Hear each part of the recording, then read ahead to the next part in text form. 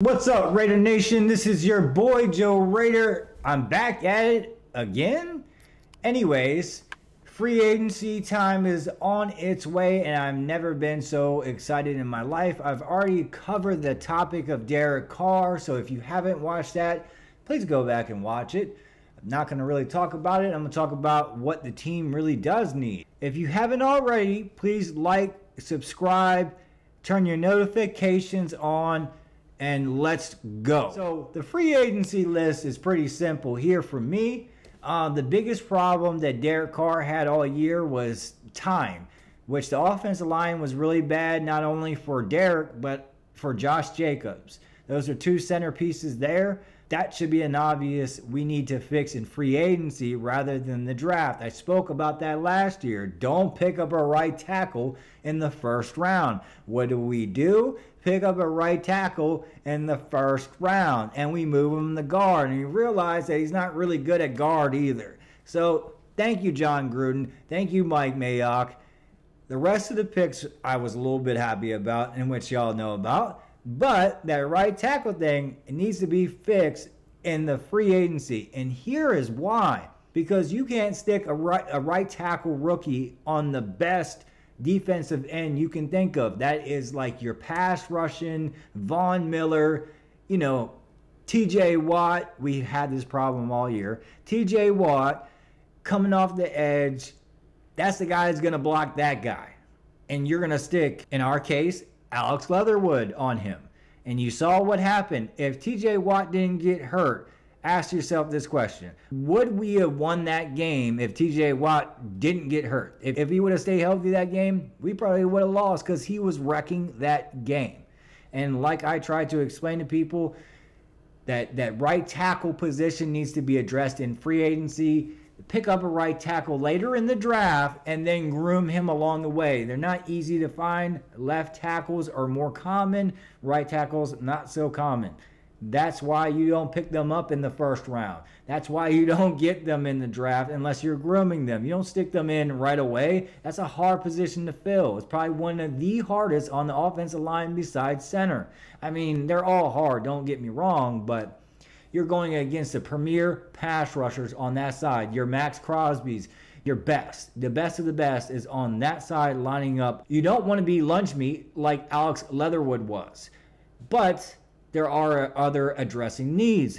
As I hear, and I won't stop hearing, is that Derek Carr needs a number one wide receiver. I kind of disagree. He has Hunter Renfrow. Every statistical frame you can think of, Hunter Renfrow is a number one wide receiver, and it's not just out of slot. You guys keep on saying, he came out of the slot. No, he wasn't. He moved around. Why? Because of Henry Ruggs. He had to move around a lot more, not only because of Henry Ruggs, but he had to move around a lot more because Waller got hurt. So now we're going to have a healthy Waller, hopefully, and have Hunter Renfrow.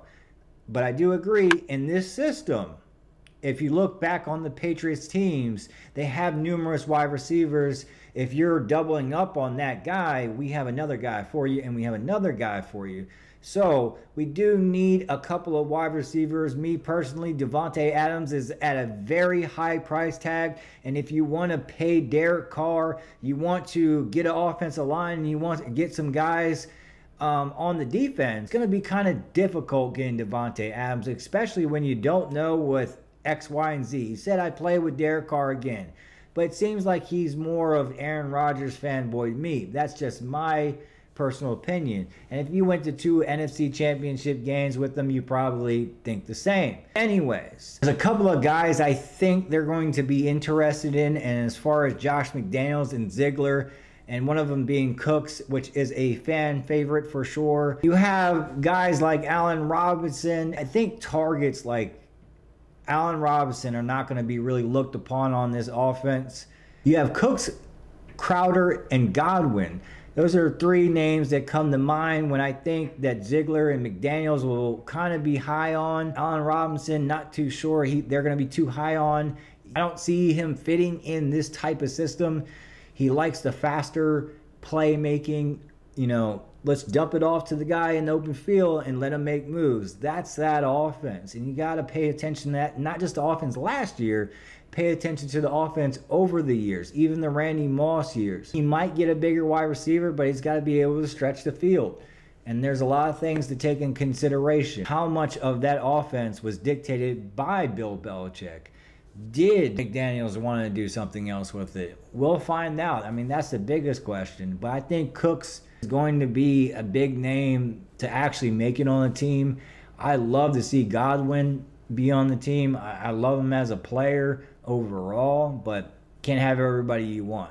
I mean, I'm sure everyone would want like Godwin, Devontae Adams, everybody else, but there would be a couple of guys that I would look at as the Raiders actually looking at. Your Robinson. I don't think Devontae Adams will actually be actual targets until it gets a little bit realistic here. I like to have Devontae Adams, but it's a huge, huge hit to the team salary cap. So I don't know. You'll never know. I'm going with the more realistic play here. As far as the defensive goes, I could go on for days about.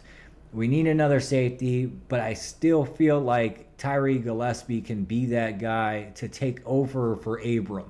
We all know how he is in coverage. I feel like he should play more linebacker position. I think he should come up a little bit more. With this defense, I don't see how he fits in at all. You're going to be playing with 2 cover safeties in this defense, and we all know Abram is not that guy unless our new defensive coordinator is one hell of a teacher. His struggles to read and react as far as when the ball is in the air. If he could just use the mentality he uses to tackle to go after the ball, he'd be an all-pro. When the ball's in the air, he looks absolutely lost. And we all seen it. I just wish he had better ball skills when the ball was in the air. That's all I really wish. Linebacker, there are some concerns. A lot of guys that don't fit the system. Nick Kalkowski, I said last year, should have been gone, and he rode the bench all year long. It wasn't Gus's guy. He's not going to fit well in this defense. Another guy, probably Corey Littleton, they're possibly going to trade because of his contract. It's not just his contract, it's the fact that he doesn't fit in the system. They play a 3-4, Corey Littleton can play the edge. Don't see how he fits in at all, so they'll probably trade him because of his contract. Another guy is Carl Nassib. Talk about how of a legend this guy is as far as how he played last year. He had a couple good moments, but he's aging. The guy behind him is getting a lot better, and we wish we see more of that guy. He should have played a lot more games, and I don't understand why he didn't. But then again, Gus Bradley does what Gus Bradley does, and that whole team did what they did last year, and I don't really want to discuss that. Quarterback is probably my biggest free agency #1. Besides Nate Hobbs, I wish just completely rebuilt. Now that we're losing Casey Hayward to free agency, possibly, I don't like Trayvon Mullen. He could get better. But then again, you're running a big risk with his contract expiring. I think it's next year. I think I'm right on that one.